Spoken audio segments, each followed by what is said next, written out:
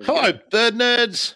It's the bird emergency. I'm Grant Williams. I am a bird nerd and I have special skills, as I've just clearly demonstrated, in not a whole lot. I'm today speaking with another scientist, but a scientist who is now a full-time author, which is pretty bloody cool, I reckon. Former Queenslander, now denizen of Malaysia, and we've just had a nice little chat about flying into Malaysia. Darryl Jones, how are you? G'day, Grant. I'm brilliant, mate. It's fantastic to be on the show. Very fortuitous that I saw a tweet that popped up with the intriguing hook Corvus urbanis. And I thought, that's not one I know. I don't know that one. I will read further. And then I discovered that it's an idea, a treatise, shall we say, that you've been working on for a little while. I didn't know that this had been a hobby horse of yours for, 6 years or so. You've had to write it, so it's probably been 8 to 10 years that you've been thinking about this. That's right, absolutely. That urban birds, they are evolving before our very eyes to possibly become new species. And you did your study on a crow, but I think we can overlay this to a heap of birds. In the Australian context, no better example than the white ice, the bin chicken, I would say. Sure. Yeah, absolutely. How did you get interested in this whole idea? I've been an urban ecologist my entire career. In fact, I did my honours several centuries ago on birds in a small country town, my home country town of Wagga. And it was, as far as I know, it was the first study, serious but limited, small study on just birds in a city somewhere in Australia. So it was a very early example of urban ecology here in this place. But I've been doing that sort of stuff and plenty of other things as well for a long time. But I'm really interested in why some species, most animals can't cope with what we do when we turn the bush or a farm into a suburb. They just can't cope. They can't cope with the change that's so pronounced and so profound, and they just leave or die. But there's a small number, and they're the ones that I'm really interested in, of which birds that come back on their own terms and do bloody well. They thrive on what we throw at them somehow. And the crow is a special example of what's going on there. So in the Australian context, the birds that first spring to mind when we talk about the birds that love to live alongside us are generally introduced birds. In recent times, the rainbow lorikeet has probably become a really familiar part of our suburbs. But when I was a child, they weren't common in the cities. The magpie lark or the mudlark or the peewee, whatever you want to call it, and the Australian magpie, white-backed magpie in my experience, and the masked lapwing or the spur-wing plover were the common native birds that would exist alongside the Indian myna or the common myna, as it's known on the Asian continent, and the sparrows and the starling and the European blackbird. Sure. We're of a similar vintage. Was your experience of the birds that you knew in your suburbs similar to mine? Absolutely. Now, don't forget, I come from the bush. I was in a smallish country town. In Wagga, yeah. In Wagga. And in fact, the new book, which we'll flog as hard as we can on this show, Curlews on Culture Street, that opens with me as a 14-year-old. Sorry, don't stop when I put up a picture. I was just saying, there we are. We are going to be flogging books, all right? Just so people get that clear.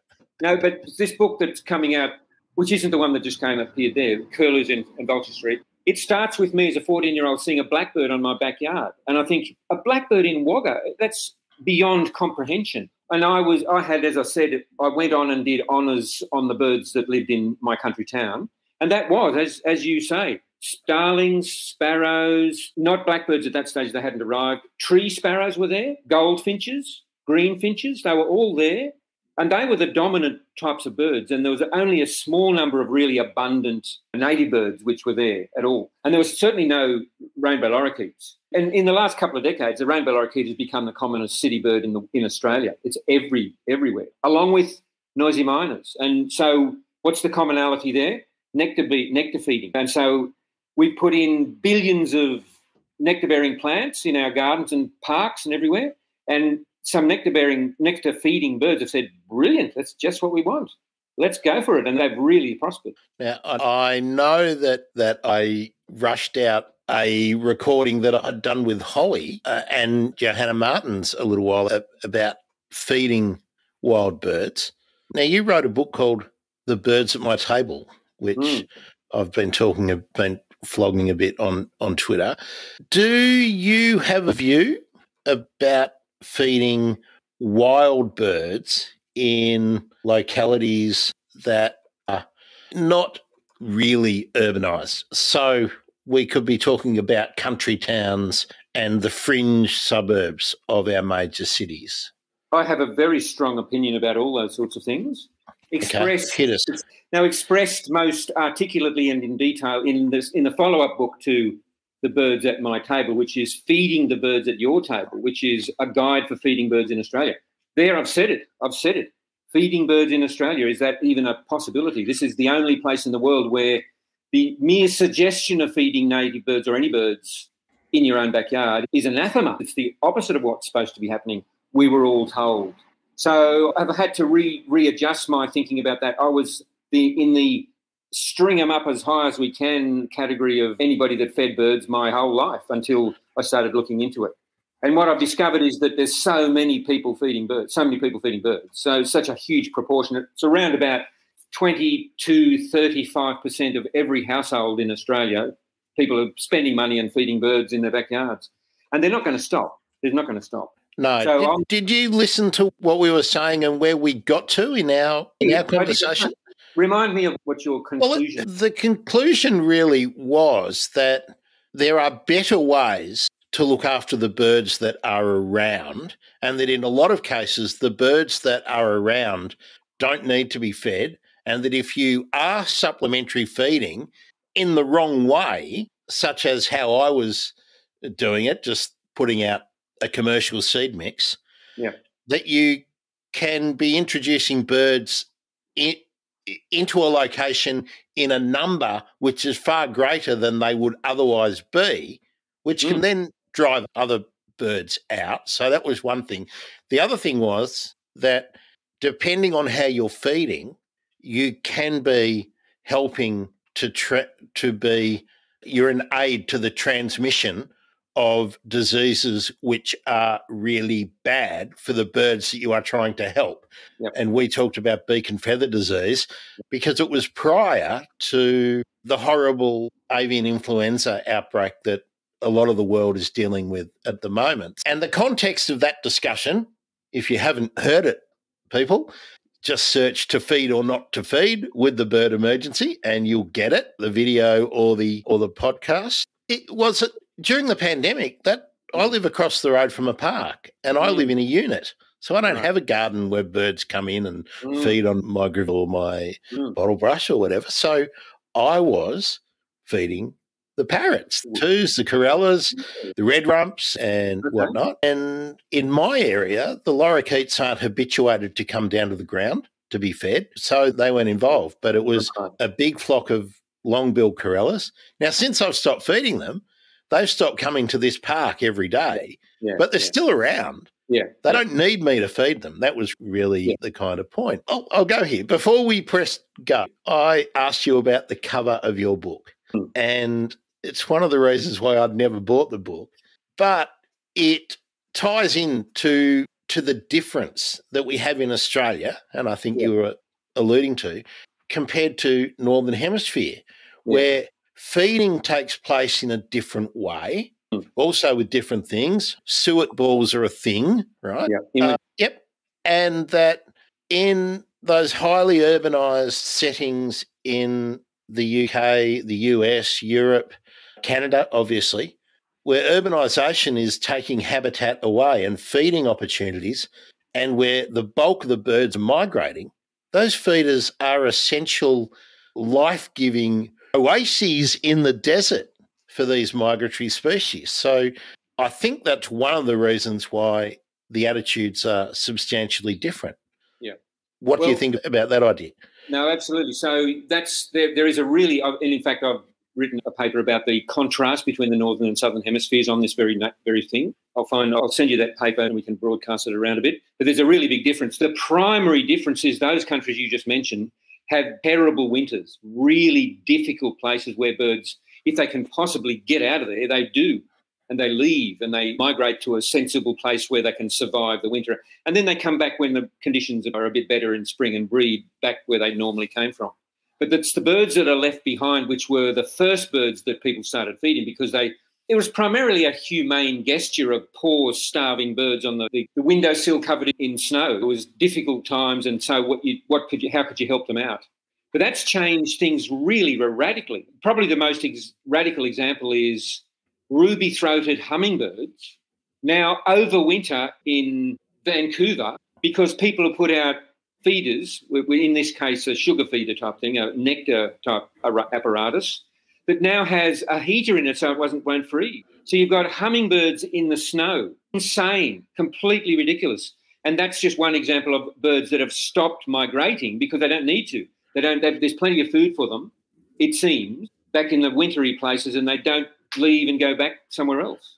And there could be another aspect to that too, is that maybe as the climate is changing, maybe the migration that they undertake is actually too harrowing for them, and that where they used to go to get refuge from the bitterly cold winters may be becoming too hot. Maybe not the final destination, but maybe the places that they are moving through have become nutrition deserts for them. Who knows? So maybe it's actually coping mechanism that is a very smart one for those birds. There is an adaptive element to that for sure. The winters are getting less severe, so there's less push, if you like. And so there is a bunch of species, especially in Europe, where they've been studied a bit more. The black cap is one of them, which no longer does the big migration down into Spain and North Africa. Lots of them now just stay in Europe because it's not so cold. Plus, there's tons of food available for them by the people who are putting them out. So that's the very northern hemisphere perspective. Let's go back to the questions you asked originally. Can I just stop you there? Hold that thought. The bird watcher in me says, oh, those birds sticking around, that's great. But their creatures don't exist in isolation. So there may well be vegetation communities that need those birds to pass through. Pest control, pest management, be it for people or for ecosystems, may need those birds to pass through. Sure. Raptors in different areas and other predators may need those birds to pass through. So the point is, we can't look at any of these things in isolation, and we need to be cautious about being either critics or cheer squad members for any of these changes and the actions that people are taking. Absolutely. My take is, if you're feeding birds, you think it's just my backyard. It's not a big drama. But when you think about that 3 or 4 of the 10 houses in your street, it's probably happening as well, then it becomes this ecological experiment on a global scale. It's absolutely massive. The amount of food that's put out in the Northern Hemisphere especially is utterly it's impossible to comprehend how much there is. It's enormous, and yet all of it is eaten. All of it gets eaten. And that has enormous impact on all sorts of things. There's just no way. That's really what that book, The Birds at My Table, was trying to get at. It was, I might be feeding the birds at my bird table just in my backyard. I don't think about it beyond that. But on a global scale, the ecological impacts and implications are massive, and that's what that book explores. It looks at the whole global side of things. Now, before we move on, let me do the ad for you. That is the Australian version of The Birds at My Table, which you call Feeding the Birds at My Table. Now, that's still available and in print, isn't it? Yeah, that's sold extremely well, absolutely.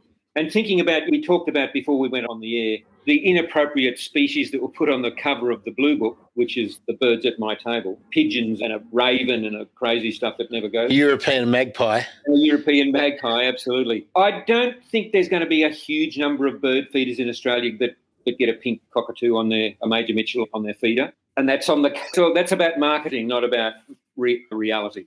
But isn't that interesting that why wouldn't they have picked a lorikeet or a king parrot? They just had a nice picture. The marketing people just took over at that stage. Yeah, but originally it was going to be a sulphur-crested, and I went, you must not put a sulphur-crested. No way. No, they said, what's the problem? So they soon learned that there was a big problem. Yeah. Let's do a bit more marketing. For this book, is there a code or anything like that? Is there any way someone can snag a discount at New South Books, isn't it, that are selling that one? Yeah, and it's available pretty much everywhere. I suspect there's going to be a deal done. They haven't announced it formally, but I suspect there'll be a deal done when the new book comes out, because it's special. This book, yes, this one, curlews. So we've got a nice pink and a nice blue. There'll probably be a deal done to get both of them at the same time, I suspect. So keep your eyes out. I always advocate going to the publishers to buy your books. If you can't, go to the local bookshop. Yep. Go to the local bookshop first. This is where you go second. You know that the pedants are going to be throwing rocks at me now, saying, that's not a curlew, that's a thick knee. That's a specific provocation that I want people to notice that that's the case. In the first sentence in the book, I say, it's actually a stone curlew. And so, but if there's any publicity is good publicity, basically. Yeah. That's correct. That's correct. Good. I'm glad we got the ad out of the way. Your publishers can be happy, and they can put me on their mailing list to review any future books. That would be really nice, because I'd love to do it. But no, I cannot possibly afford to go and buy all the new books I would like to talk about. I reckon I can talk them into sending you a copy of that one, that's for sure. That would be fab, because this is what it's all about. We want to share the good stuff's out there and steer people towards the good stuff so that they don't buy the crap that's on the discount tables when they go shopping. Yep. Okay, let's get back to this idea of urbanisation. Now, I read the paper from, 2016, and I had a bit of a giggle, because in the introduction, right at the start, when we're talking about what you said, they're a clone, which made me giggle, because Maggie Watson in an earlier episode had talked about a cline, and people have said to me, what's a cline? Here's my first question. What's a clade? Put your ecology professor hat on here. I know, absolutely. Now, it's trying to get across the idea that there would have been an original corvid, a black crowish looking bird that's diverged into 5 separate species in this continent, and that they're all closely related. So the implication of clade is closely related. None of them are that different from each other. They would have split only not that long ago, so there's hardly any difference between them. Now, for talking about Corvus, and you just limited it to Australia, but I want to broaden it out a little bit for all of our audience. Crows and ravens are pretty similar. They're in the same evolutionary branch. Yep. In Australia, we've got currawongs. Yep. How close are they to? They're not that close. So let's go with currawong and butcherbirds. They're two groups. So those two, the butcherbirds and the currawongs, are very closely related. They're not that close to the crows. They're not that close at all. And in fact, where does the magpie come in? Well, the magpie these days is just the big butcherbird. It's just the biggest butcherbird. Okay, because that was my next question. Yeah. Where are we putting the Australian magpie? It is a butcherbird. It's just straightforward down the line. All the things. It's one of those butcherbirds. And the currawong is closely related to it, so they're very similar. But they're not, despite appearances, they're not evolutionarily that close at all. Really quite different. Okay, sorry to always do this, but where do the currawongs fit if they're not that closely related to, you're saying they're not that closely related to the corvids, true corvids, or are they not that closely related to magpies and butcherbirds? No, very closely related to that group, that big, very Australian group, but neither of those two, so they're sister groups way over to here, they're fairly distant from all the corvids. And we probably should then go, okay, so in Australia we've got crows and ravens and we don't think much more. But elsewhere in the world, such as where I'm at the moment, here in Kuala Lumpur, there's all sorts of others. And in Europe, there are jackdaws and there are rays and all sorts of things. Let's get there in just a minute. Sure. The next question, based on that evolutionary treatise that we've just given. Given the theory that songbirds, and that's loosely passerines, originated in Australia, Yep. does that, which is older, the butcherbird, magpie, currawong lineage or the corvid lineage? No, the butcher for sure, absolutely. Okay. They're fundamentalist Aussie or Gondwana, really, not so much. So the rest of the world can thank our amazing magpies and quirky gongs for the joys of the other corvids, the jays, the European magpies, and all of those birds. Yes, they can't thank us. They can, if they're going to thank anyone, they can thank the original Australians. Quite, yep. It's NAIDOC week too, by the way. Happy NAIDOC week, everyone. Yep, that's right. That's right. Yeah, and in fact, we can personally thank Tim Lowe for bringing this together in his wonderful book, the song Where Song Began, which is all about that very topic. Yeah. And that has been sticking in the craw of many people in the Northern Hemisphere who always assumed that all good things, cultural and otherwise, came from Europe. And this is turning that completely on its head. But I interviewed David Tan, who's a Singapore native who is studying ornithology in Nevada or Arizona. I think he's in Arizona. But his special interest group is pitters, and we were talking about migratory birds. Yeah. And because he was a Northern Hemisphere guy, I thought I'd ask him, what's older, where did they all come from? And he just said, Gondwana, Australia. That's where it all began. I was like, fair enough, good on you. But it's amazing how rarely, when I speak to bird nerds, ornithologists and ecologists from the Northern Hemisphere, where they have flipped their perspective around about where things originated. Yeah. Non-passive, did they also evolve here? I know it's off the track, so if you are watching and listening for this, sorry, but I can't let the opportunity go while I've got Darryl here and we're tuned in on this. Do you reckon, did birds evolve in Gondwana, or what was the pre-Gondwana grouping of the continent down here? Or was there simultaneous evolution happening from different branches of dinosaurs?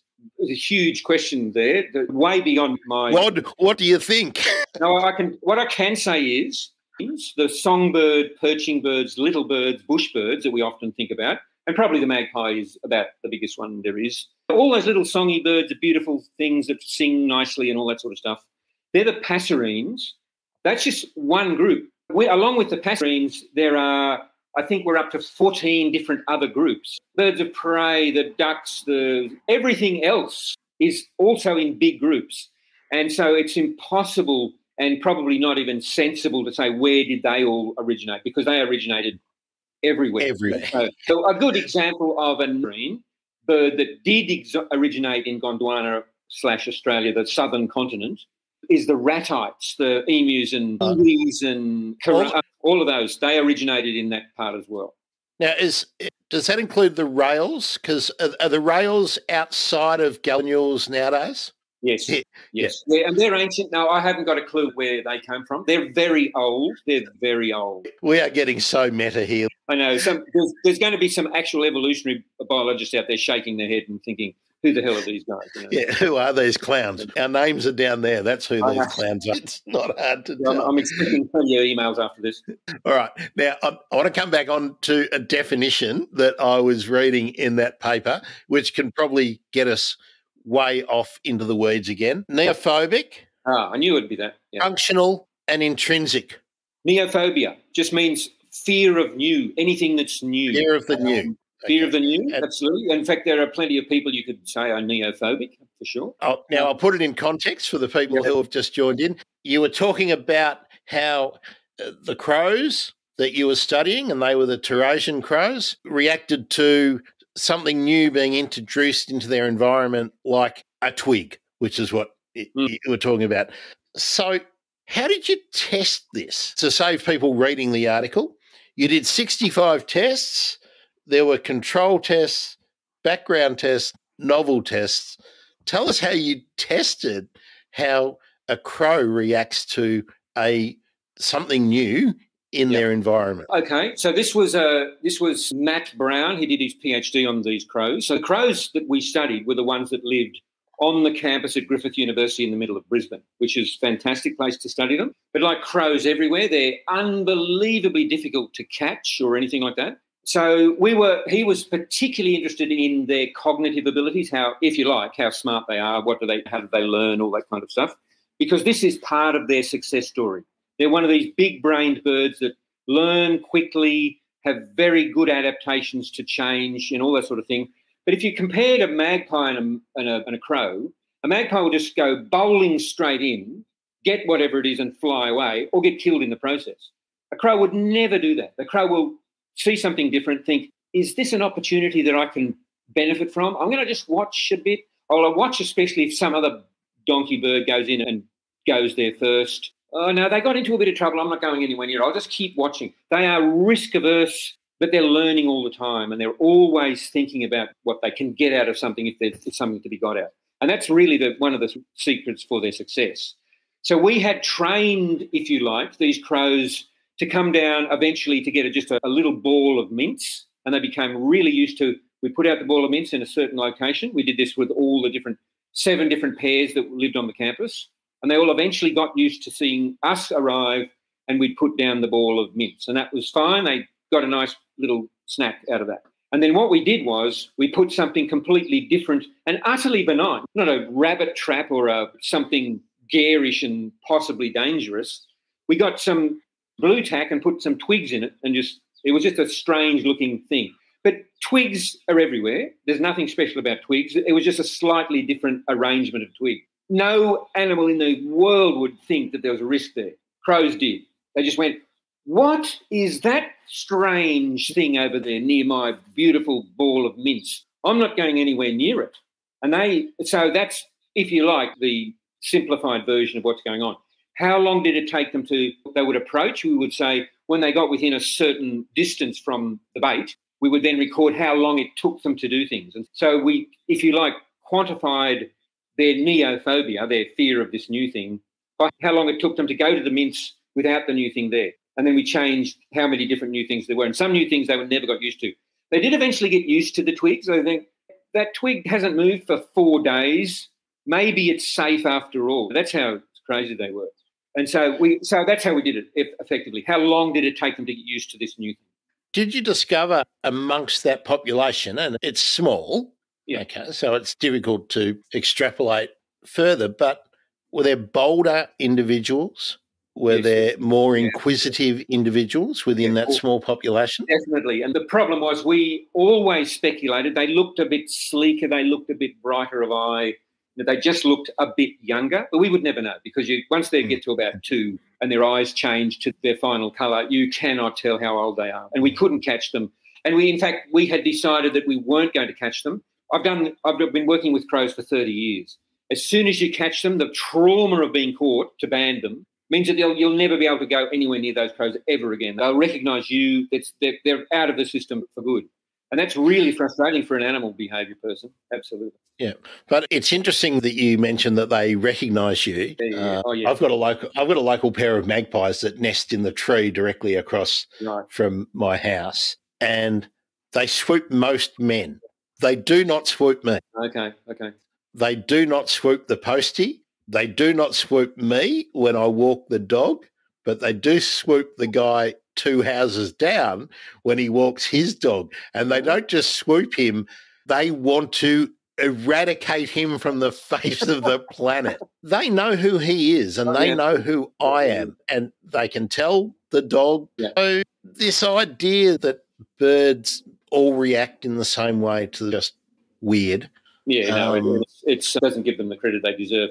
Magpies, we've done a lot of work on this. We've actually proven that they can remember by their facial features, because we wore masks and changed masks around and all that sort of thing. They can remember people's faces. That's how, like we do, by the arrangement of our nose and our eyes and all that sort of stuff. And they can look at a person's face and say, I know you. But also don't forget that the magpies that live across the street from you don't have a big range. They would see the same people mostly every day. And so they might live for 20 years, They would see kids grow up. They would see the same people coming and going all day long. They'd know you. They'd know the bloke down the road. They'd know who a stranger was as well if they came wandering through as well. So they know those people very well. And they don't move. If it's all stable and nothing, there's no reason to move, those magpies will never move from that spot. So they know us intimately. Yeah. And so if they decide that you're a danger for some reason known only to themselves, then you're buggered, because that bloke down the road probably as long as those magpies are still there, they're going to hammer him forever. And that's and it makes me wonder whether he ever did anything to provoke them, because I'm always amazed that people will throw things at a bird like a magpie or a lapwing, a spurwing plover or anything like that. I think you're dying with death. You're asking for trouble. And in fact, with magpies, and if you live near them or you go to that place regularly, they're pretty much going to remember you for the rest of their lives. You've made a real rod for your back if you do something nasty to a magpie, because they will remember. And it doesn't take – there's actually a really interesting anecdote that I relate in that Curlew's book, which you've shown, about one of my research assistants who got nosed, in there, the chapter on magpies. The Magpies on Shottery Street is the name of the chapter. And those magpies remembered Nick Salento, who was my research assistant for years and years. They remembered him 15 years after the first incident. And all he did was he said to me one day, I reckon we could make a peaceful magpie into an aggressive one. I went, what do you want to do that for? And he said, not all magpies, the majority of magpies are never aggressive. 90% never attack anybody. We have to remember that's really important to know. So something changes in their behaviour. And they're smart birds, so they know what's going on. So all he did, this was just one mild experiment. All he did was go to a tree where we knew there was magpies. We knew the magpies had never attacked anybody, but there were chicks in the nest. And all he did was walk around the tree 5 times, looking up at the nest. Yeah. Behaving, I guess, like a predator. Like a cat. Or a goanna. We'd seen a goanna in the area. Yep. And from that, only 5 trials, and he didn't even do anything. After that, they remembered him for the rest of his life. So they're smart, and they've got an amazing memory. Nick, I hope you're able to move away and get some people. He's worked out how to do that. Yeah. Don't become a postie would be my advice, Nick. That's right, absolutely. All right. You've got to know intimately this population of crows, and you've done these experiments. How did that experiment lead you to this theory? Have we advanced it far enough to become a theory that urban birds are evolving into species? Is it an idea or is it a theory? It's still a hypothesis more than a theory. There is a great book on this stuff, and it's not just about birds, it's about all sorts of animals that live in cities, called Darwin Comes to Town, by a bloke with an unpronounceable German name. You can look it up, just Darwin Comes to Town, Google that. And he's collated as many examples as you possibly can. But the ones that I got to know this, because I'm an urban ecologist, I keep an eye on those sorts of papers. And as well as the changing of most of it comes back to bird feeding in some senses, because that's a big thing that humans do and have changed the environment, putting food out for birds. There's now extremely good evidence that great tits, the birds, have got smaller and finer beaks so they can get the seeds out of the feeders more efficiently than the birds that don't have they have a fatter beak. And so they're getting more food and therefore more nutrition from the feeders. And that's changed only in about 30 years. And that's one example of many other examples where there's been, I guess, physiological changes, physical changes that you can measure quickly in these sorts of things. So that was the background. I was becoming more and more aware of what was going on with urbanised birds and the ones that were living in the city. And you very rightly named the bin chicken, the white ibis. There is now a profoundly urbanised inner city ibis, which hang out in the CBDs and the inner city places, especially in places like the Gold Coast and Brisbane and Sydney, where they behave in a very different way. We looked at how many ways they feed, how many times in the different ways they use their beaks. And those birds can have up to 35 different ways of feeding that a bird in the bush or out on the mudflats would never have to use. A bird on the mudflats never has to pick up a half-eaten hamburger and scoff it, or steal chips from a toddler. These are all new things that they've come up with. Darryl, you grew up in the country town. I grew up in the country as well. I'm assuming that you've been on the Saturday or Sunday morning trip to the tip with the trailer. I don't think that this behaviour with ibis, straw-necked ibis and white ibis, is that new. I was watching it in the tip that I went to as a kid, way before I ever saw it in the city. I wonder what came first. I reckon we've displaced the ibis from all the places where they were happily feeding in on the fringes of dams and lakes and rivers and in wet paddocks, eating crickets and everything, doing what they do, and going and having their treat at the municipal tip. I reckon we pushed them all out, and then they've adapted what they learnt in the tips into the city. Discuss. Okay. That doesn't seem to be the case, but what it does suggest to you is that intrinsically, white-eyed, common Australian white-eyed, very adapted. They're smart. They're innovative. They'll come up with new ways. So, yes, sticking a beak into a tip is totally different from sticking it into a mudflat or chasing grasshoppers in the grasslands, definitely. So they've got that intrinsic ability to change and adapt and use their beaks in different ways. What's interesting to me is that you never see the straw-necked ibis, their close relative, ever doing anything like that. You'd never see a straw-necked ibis on the tip. I used to. That was why I referenced them. Absolutely. Well, that's new to me. Okay. And that was exactly why I referenced them. That's interesting because they haven't really become inner-urbanised. That's it. And this is what got me thinking about it, is that there's still places that I saw straw-necked as a kid that I still see them, but the white ibis seem to have gone. Like they would have been the more numerous when I was a kid, but they're no longer the most numerous. So that's what sort of got me interested in this idea of why did the bin chicken become a bin chicken? Let me tell you, this is a very important part of urban ecology, I think. If you're going to, there it is, pronounce that surname for me. Schultheisen. There we go. Schultheisen. Yeah, so, magic how that happened. No, what I was going to say was, what were we talking about? Black ibis, white ibis. Absolutely. So the fundamental thing, if you're going to there's probably about 6 to 8 characteristics that really successful urban species of any sort of wildlife have, and number one is losing their fear of humans. You've got to do that. If you want to live in the city, scavenge in the bush, scavenge in the parks, steal people's sandwiches. You have to overcome what is probably a very important and very sensible fear of humans, because they're not going to do you any good most of the time. But if you can overcome that fear, you've got a huge number of opportunities to do well in city environments, and that's fundamental. And that's one of the things that the white ibis have done and the straw-necks have never done. You could never approach a straw-necked ibis within a couple of metres as you can a white ibis in the middle of the town. Now, another anecdote, when I was a young person, a child, I had the good fortune of meeting and knowing a well-known naturalist who was doing a project where he was visiting white ibis nests at a rookery and spraying them under their arms so that they could be recognised from prior to wing tags and whatnot. And on many occasions I accompanied him on a paddle board where we'd paddle out to an old Melaleuca, paperbark or something on the fringes of this. We called it a lake, but it was essentially a big dam. And we would go to the nest and ring the legs of the chicks and spray adults and juveniles under their wings. In that whole rookery, there were cormorants. There were a couple of species of cormorants. There were cattle egrets. There were white egrets, great egrets, intermediate egrets, little egrets in the Australian sense, and there were white ibis. There were no straw-necked ibis.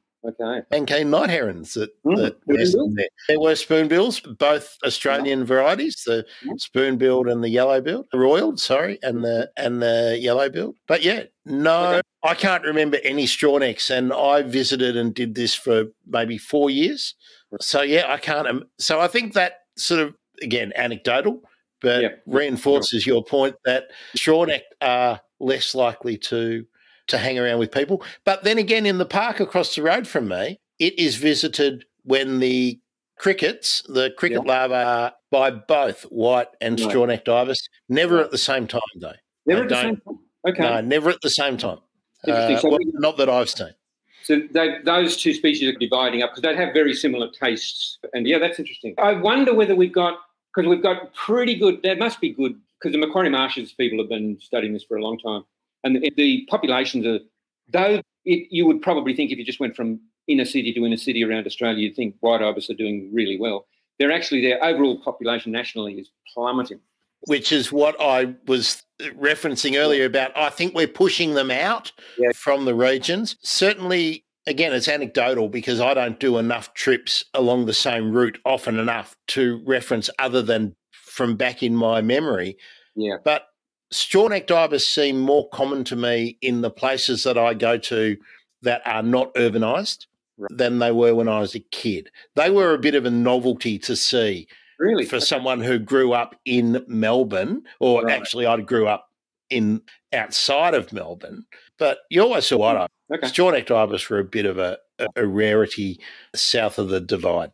So, without data in front of me, I would say there were probably about equal numbers of those two species, and they were it fluctuated massively. You wouldn't see any ibis at all when I lived in Wagga in the Riverina.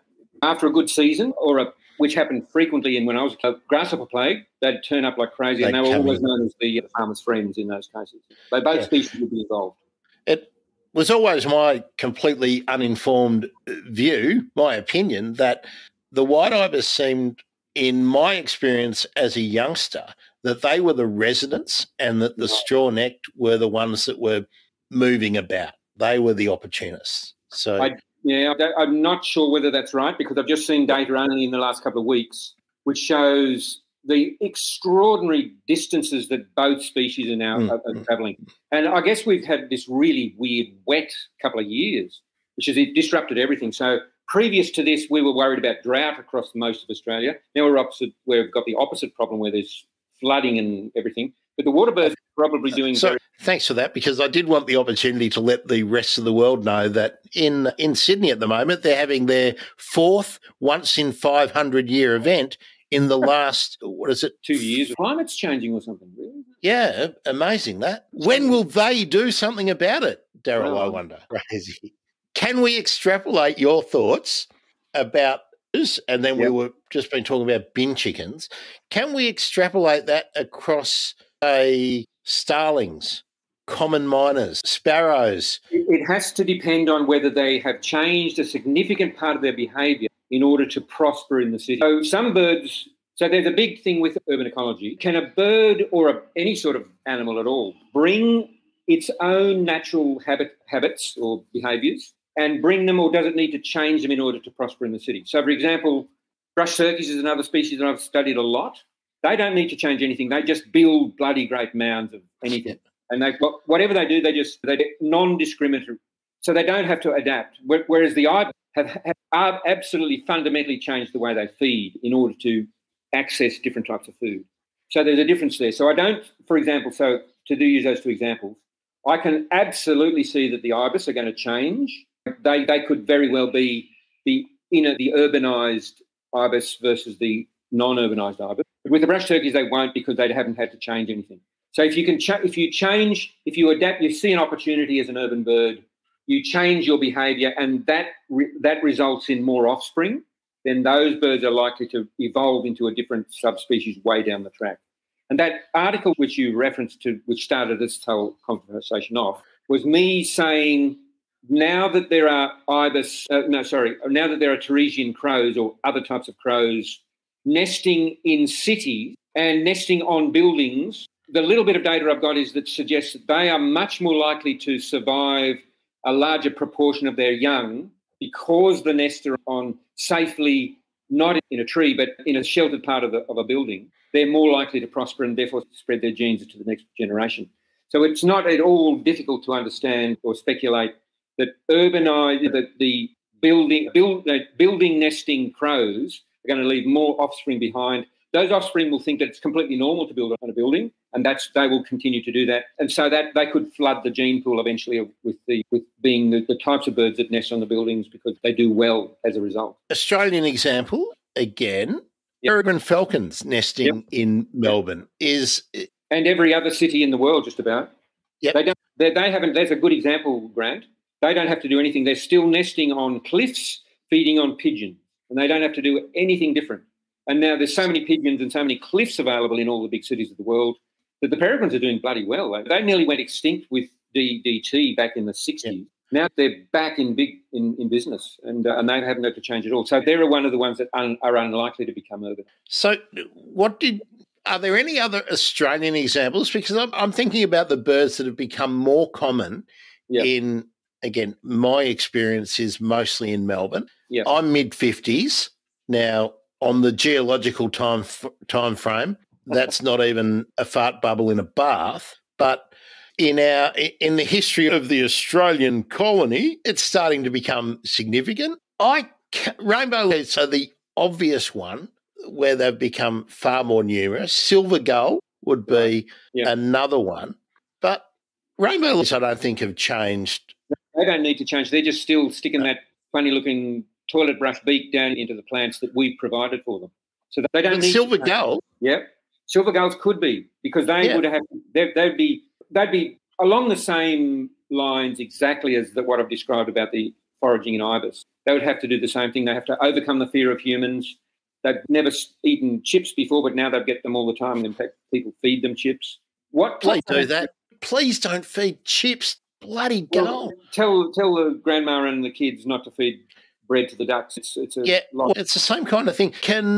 What is it, Panda or whoever, those people who make native formulas for the animal hospitals and whatnot, can you make a chip substitute? Yeah, a chip substitute and sell them through 7-Elevens and milk bars and Coles and Wool. You would be doing a massive favour to the country. Good point, Grant. I know I didn't force you into this, but this is another great point. So we've talked about the benefits of that an animal can get from living in the city with us, but there's some terrible risks. And one of the risks for all those things that we've just described, especially foraging, is that those animals might have terrible nutrition as a result. You can't live on chips. Just ask anybody who's tried to live on chips. You can't live on chips. Which is why I am surprised that nobody has seen the opportunity. As you were just saying, what were the statistics again for people who are feeding wildlife? It's between 25 and 38% of households in Australia. Okay. So why would you not, as a food producer, be a snack food producer or anyone, not be marketing to between 30 and 40% of the population with a specific product that we have the technology to easily make, I would imagine? Here's a little secret just between you and I, and no one else is listening, Grant. No one else. Okay. There's a manufacturer out there about to put out on the market magpie meals. I think it's what it's called. They're going to be artificial worms. I'm always late to the party, mate. I was about to sell a great idea. Because one of the things, there's one thing I will tell people, and a lot of people who are listening to this, the 13 of them who are listening, at least 3 of them will be feeding mince to the magpies. That's something the one big thing I've been trying to get across in the feeding arena is if you must feed, don't feed anything. Mince is a terrible substitute. No, and shout out to Claire Greenwell, Dr. Claire, who gave me the tip that if you feel like you have to feed your magpies or anything, and that you were thinking about feeding some kind of meat that is human consumption, don't. Feed bloodworms. Okay. Get yourself a farm. Good idea. Teach the kids about reproduction and whatnot. Don't do mealworms, do bloodworms. Their shells and their internal duration, their guts, far better represent a healthy diet for a insectivorous and omnivorous birds. Yep. And think about that. At the risk of self-promotion, and I wouldn't dare do it, but that book that you've shown up a couple of times, Feeding the Birds at Your Table, is full of practical suggestions about what you should feed. This one, A Guide for Australia, it's sensible. It's, as far as I could, proven what you can feed that isn't harmful to the birds. And we wouldn't want to do any self-promotion, Darryl, and talk about another one of your books. That's completely different road ecology. So this is coming out the same year, just a couple of months apart, these two. So that's that's road ecology one. I'm glad you're not promoting any of these things. Yeah, no, I wouldn't dream of it. Look, I'm not above shameless self-promotion or the promotion of others, as long as I think that what they are promoting is beneficial to. Someone had a go at me on Twitter the other day saying, "You're not a journalist." And I said, "No, I'm a bloody proponent and an activist. I've never pretended to be a journalist, and I reckon a lot of journalists are really stupid. I reckon a lot of journalists are really good. But activist journalists should be upfront and say they are activists. I'm a bloody activist. I'm an activist for the birds and for doing something about biodiversity and climate. And if you don't like it, piss off. There's plenty of other YouTube channels to watch and plenty of other podcasts to listen to. I'm an effing activist. End of story. Good on you. All right. Back to you. That's terrible news. My computer's about to die. Oh, no, he didn't plug it in. He didn't plug it in. And we've been more than an hour, mate. No one's going to listen to all of this. Mate, my stats show that when people start watching or listening, they listen to, on average, 95 to 100%. So there we go. I would have to say that I'm completely unbiased, but who wouldn't be intrigued by this conversation that we're having? It's fundamentally important and interesting all the way through. If you're a bird nerd and if you're into wildlife, and look, you can generally put the theme, the attitudes that we're talking about, you can mirror it over other wildlife as well. So if possums are your jam, find the healthy things to feed possums, plant good things for possums, protect possums, koalas, emus, whatever it be. Everything. Absolutely. Broggers, whatever. Darryl, I think we're going to make sure we speak to you again. I reckon we barely scratched the surface on this. So, mate, I'll be very happy to come back and talk about all sorts of it. And as regular watchers / listeners know, my regular Monday with Holly, we try to focus on urban birds and talk to people who are working with wild birds in the urban environment. And that's certainly your bag. And as I didn't know Holly well, so I think we can make that happen. Now, if you've got a few more minutes on your computer, I just want to let the people know that be quick before the computer dies. If you've got a question or a comment a question particularly, if you want to put to Darryl, well, we've got him here. Please don't make it, where can I get your books? Yeah, Google Darryl Jones author and find out all the books that you might be interested in, and then go to your local bookshop. That's where to get his books. You couldn't say it better.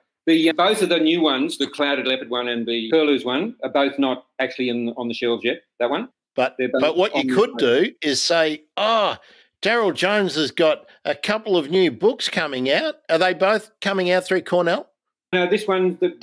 This one is coming out through Cornell, so you can go, when they go, we don't know that one, you can say, Cornell University Press, Cornell Press. You can find it there. And for the curlews on Vulture Street, New South Press. Or New South Books, I think it is, isn't it, actually? New South Publishing, maybe. South Publishing. So that's what you can tell the helpful shop staff at your local bookstore, who you must already know because you always buy your books from your local bookstore, and you can do that. What else? What other things should we be thinking about if we consider feeding birds in our home or in our park, Darryl? First of all, do you really need to?